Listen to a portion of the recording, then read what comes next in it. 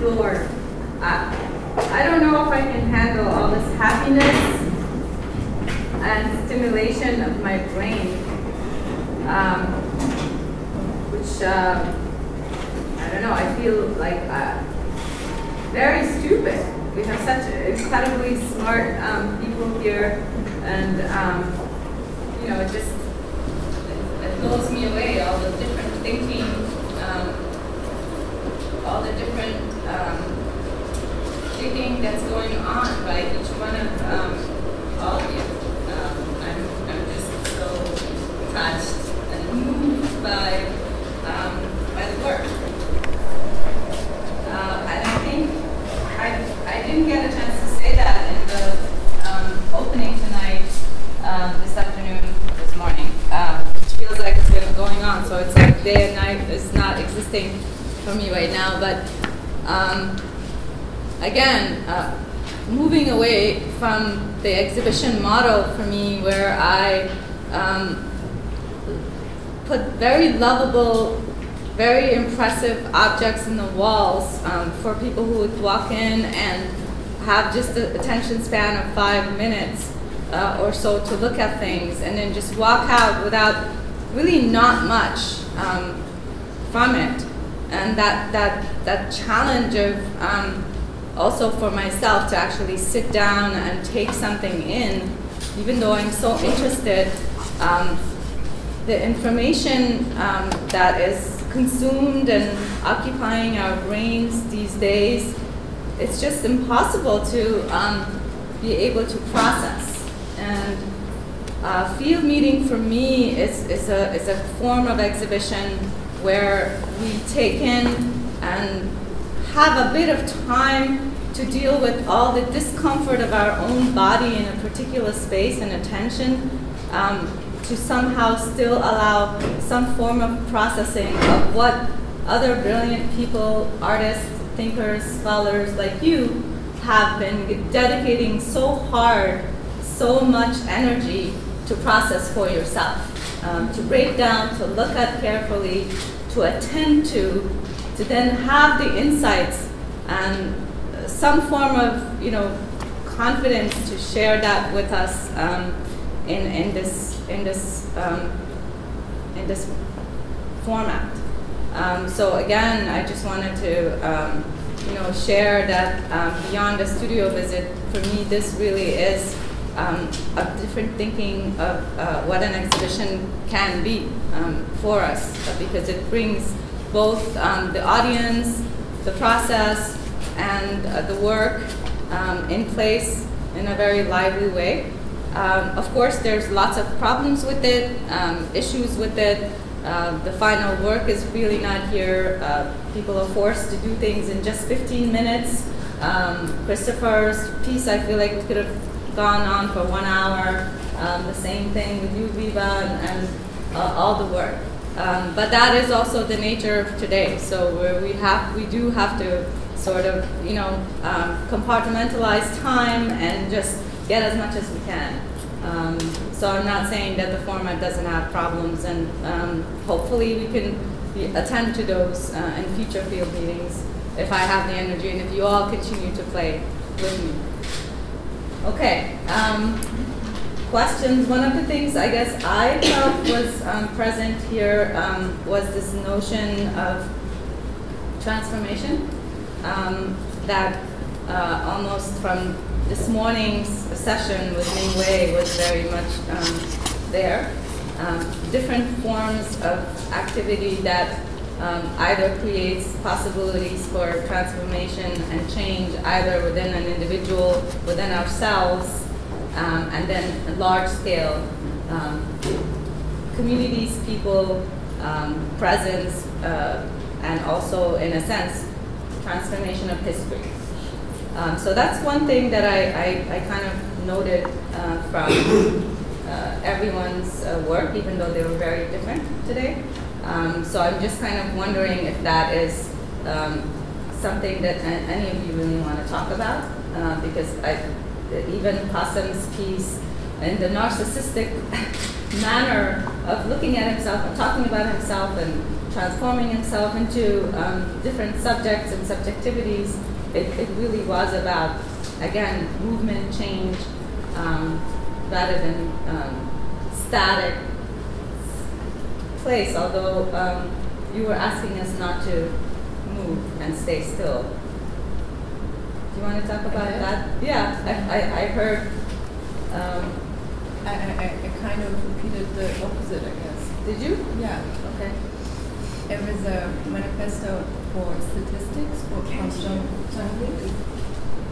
And I was kind of inspired from the Skype meeting actually we had about I guess the whole thing that is inspired from studio visits. Some of my practices mostly about changing photographs from photograph to photograph or from video to photograph, and that manifesto is actually on my studio for years now, and this idea was always in my mind, but I had somehow I couldn't put it into an exhibition, so the slideshow for 15 minutes was just perfect for me. And I just took the chance, and I actually made all the works in this summer after we had the strike. So that piece was completely developed for this? Yes, yes. And I just tried to repeat, and it didn't really happen because I wanted to be spontaneous in a way, to repeat, to also transform the manifesto. But I don't know how it went actually when I was trying to repeat it. Well, it's a process. Yeah. You have a chance to do that next time. It was beautiful exactly as it was today. Well, there is a question for me about the way also there is like this form of like repetition in the work, not only with what we see and the photographs that is being re-photographed, and a lot of thinking about the apparatus and how photography functions, but also the way you perform, because it wasn't some sort an imperfect loop. You were reading the same thing, but you weren't saying all the time that it is the manifesto. So it was like playing a bit with the imperfection, the way of we are looking at what we are looking at. Can you elaborate more about the sort form of like repetition that you are using, and photographing and re-photographing and re-saying and retelling multiple times? Yeah, well, I thought what I showed Closer to the mic. with the photographs and the slideshows was kind of working together with the manifesto, but by repeating and trying to transform it and trying to, within my photography practice, I'm also really intrigued if something by chance happens. Like with this works, I didn't want to just cut out the photographs or split on them and take a photo of it, but I tried to kind of leave the experience. That's actually what happened in the studio. And with the talk, I guess what I tried to do was to push that with words. That's all I can say about the repetition. But in the end, it's a manifesto, so I tried to begin and end up by clarifying that it's a manifesto of Jean Tanguy. But in general, your work involves a process of repetition, yes, and chance, and also just manipulation and technique. That's the technique of getting to a final image. Almost there is no final image because you're always shifting and changing, and moving. Yeah, but then as a result work, I can never be able to show the whole process. That was what was inspiring for me to show here, to kind of share the whole process. I mean, I'll say something about that, because I too noticed that there were two manifestos in this segment. You ended with a manifesto and you read a manifesto. And in many ways, I find like the archiving to at least evoke the same kind of rigidity of manifesto. Manifesto to me implies a kind of rigidness. But my sense is that all three of you guys, and I consider my lecture performance a kind of manifesto too. Like all three of you kind of softened the edges, is the best way I can put it, of what seemed to be very rigid statements. or archives historical fact. And that's what I would want to know more about is how you, in what ways did you soften and why?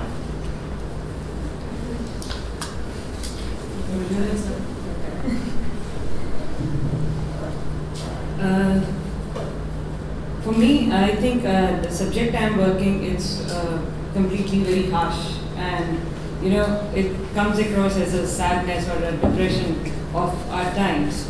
But I don't want to take that depression into me or into my practice, and I don't want to bring up the situation as a blame or blaming on somebody else. So that's where I think I come across with my art practice, so that I can soften it a bit, layer it with other things, you know, because nature itself is very beautiful. So it gives you a lot. So I think we need to take certain things back, but it will revolt if we don't act accordingly. So that's why I like to soften up my practice, and I want to romanticize the situation where I am living with. You know, because if I keep thinking about those negatives all the time, then I will not be able to bring out the positive for the next generations. That's where I feel responsible as an artist, that I go through that aesthetics. And I see Stanley Mahon has written the Manifesto Long Plan. So I think he reached to that manifesto after writing a lot of other manifestos. So I think there is a point of time where you start thinking about softening up things, and then you want to take the solutions. You want to bring out the solution rather than thinking only the negatives.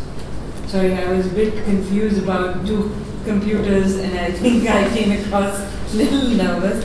But yeah, I would like to talk about Manthan more and more, because I think kind of making comparative between the historical narrative from our ancient mythology, and you know, because the sea journey episode was very interesting because it was between the gods and demons, where they come together to take out that life nectar.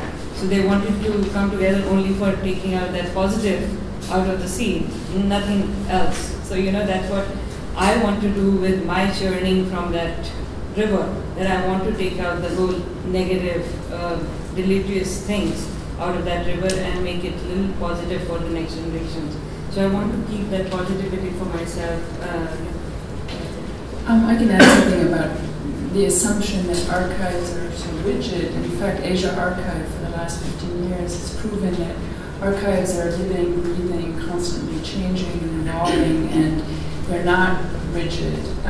What interests me is when an artist, in this case Liu Zihan, you know, performed a kind of archive, performed the archive, but he also performed something that's not really archival, a text, a spoken narrative, a testimony, and a bystander's account. So these are not usually considered archival materials, they're traces, but all of that can be archived. Asia Archive is showing that. But also, the idea of what interests me too in working with Singapore is that Singapore is very rigid, extremely rigid also in its narrative of history. So here's a crack in that, and saying that actually personal testimony, personal story, personal archives become more powerful in our history than the state narrative. Actually, I see a very a big connection between what Christopher presented and you, and the work of someone like you, but also Ray's work. In a sense, it's a form of parenting. It's a form of guardianship.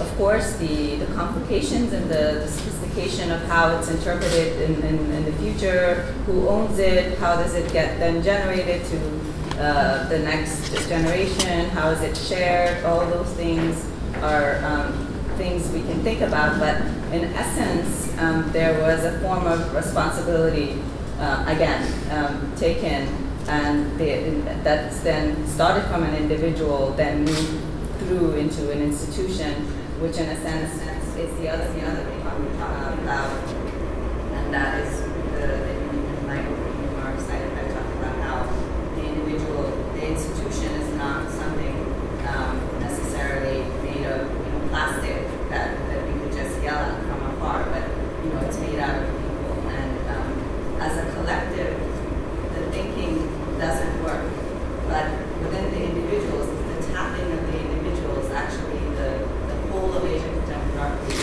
the way that it works is through the tapping of one or two people within an institution that is inspired and says, wow, I want to connect with this. Yasim is where she's here today. He runs High Art, a gallery that's based in London and also in Turkey. Decided to support bringing Leeza here. So it just takes one or two people, but there is that connection. But I'm wondering how does that translate the lecture performance? We'll talk about this more tomorrow night.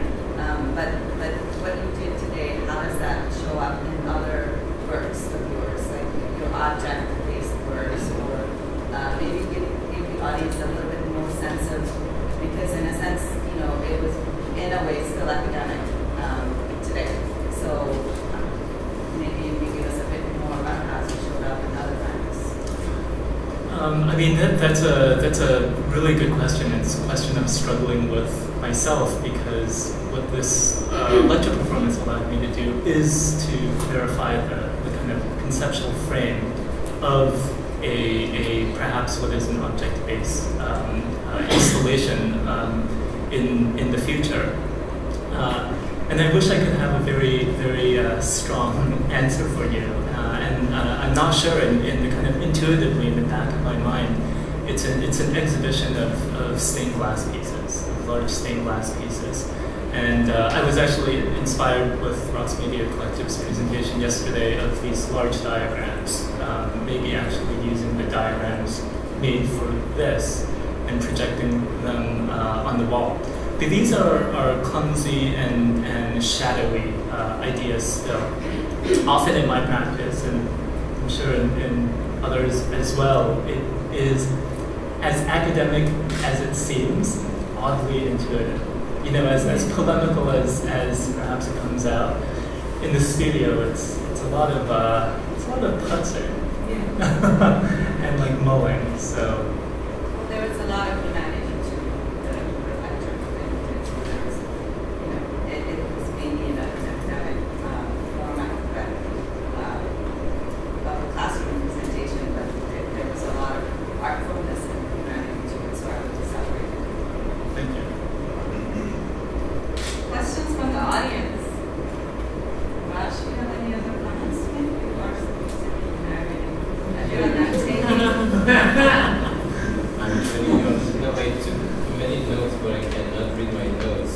That's because his notes look like this. But I'm thinking about what Christopher mentioned about how the duty and desire come together, and then I think it reflects in your presentation when you were inspired by the belief and the reality by the river and seeing like that as a belief that turns to a duty.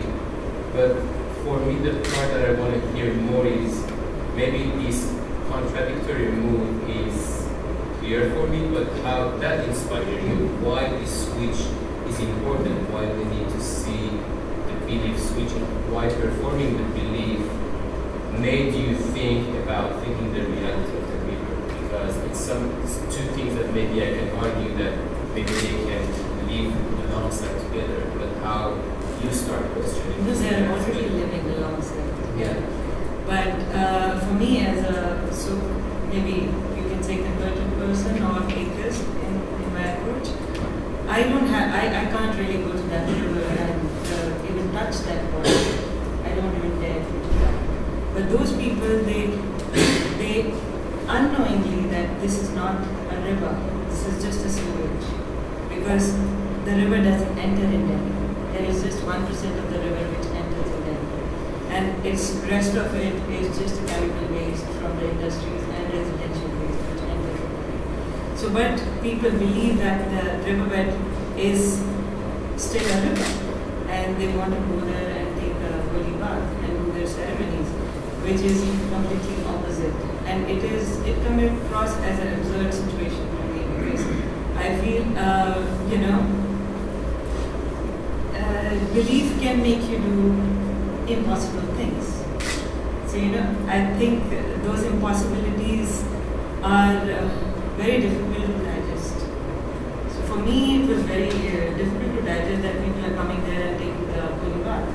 And there are people who are living around that river, they drink that water, they make food in that water, and they do they chores in that water, and there are fields around the river which is growing a lot of vegetables, and those vegetables comes to our markets, and we don't know whether we are having those vegetables or not, and they are fully contaminated. So it's kind of, circled together. So it comes across as an absurdity to me. So I feel that there are a lot of contradictions. We don't look in very common person sensibility. But if you really look at the whole system of our society building, it's absurd. So I read it as absurd, and I want to live with those beliefs. I don't want to change their belief, because if I go and change their belief, they really get offended. Like I had this talk with people around the river many a times when I asked them not to just jump into that river, because I'm standing there and I feel very cross getting into that river. But they say, this is our mother. You cannot mess up with the people's belief in that sense. If it is their mother, there are people I know, they don't start their day without touching the river, without getting into the river, washing their face. But that river is not a river anymore. So if you want to educate them, they are not ready. So it comes across, as a contradiction. So I look at it. I mean, there are contradictions between the belief and the reality. Anyone has a question? Yes, Leeza?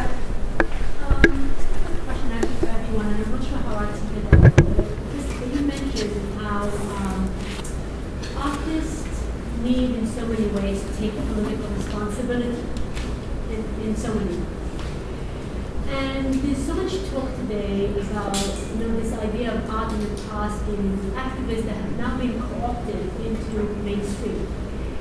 And in some ways one could make the argument that today art as a whole has been co-opted as part of urban development, as part of tourism industries. And I think it's my question in terms of this kind of how do we negotiate those slippages between art and activism? Where does art so-called stop, when it does, and activism begin? Where does a gallery exhibition, who are we talking to? Where does performance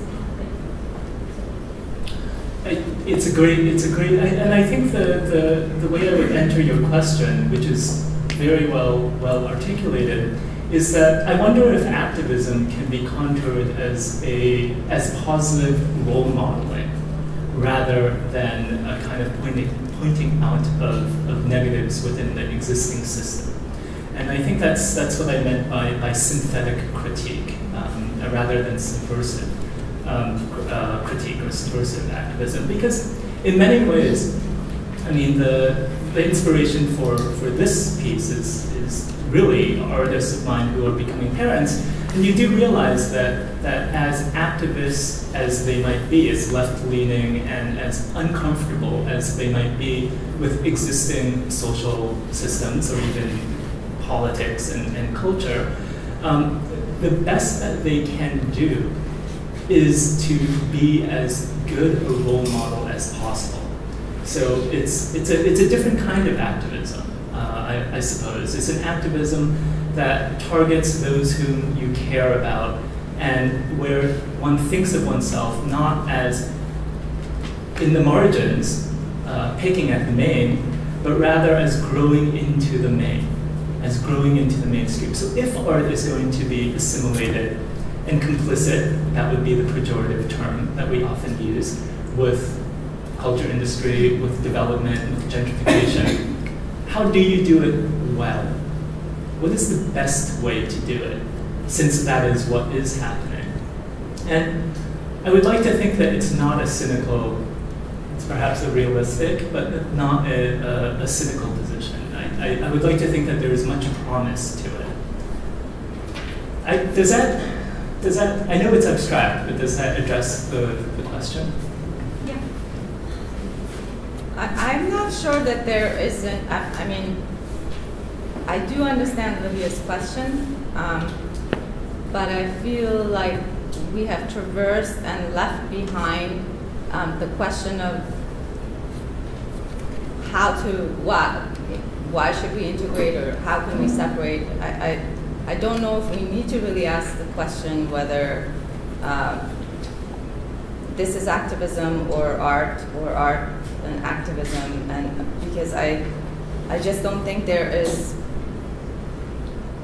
that there's the art practice itself has transformed so dramatically away from this, you know, studio-based, lonely manipulation of medium and material for the sake of itself already for so long that it's not, I just don't find it even relevant really to bother thinking about, but maybe more thinking about and dealing with how does it then get translated and how is it made sense of, because it does become so so full and almost undigestible because there's so much inside of an artwork produced today that, again, most of us don't have access to, in a sense, through the presence of the artist to either talk about it or walk us through it or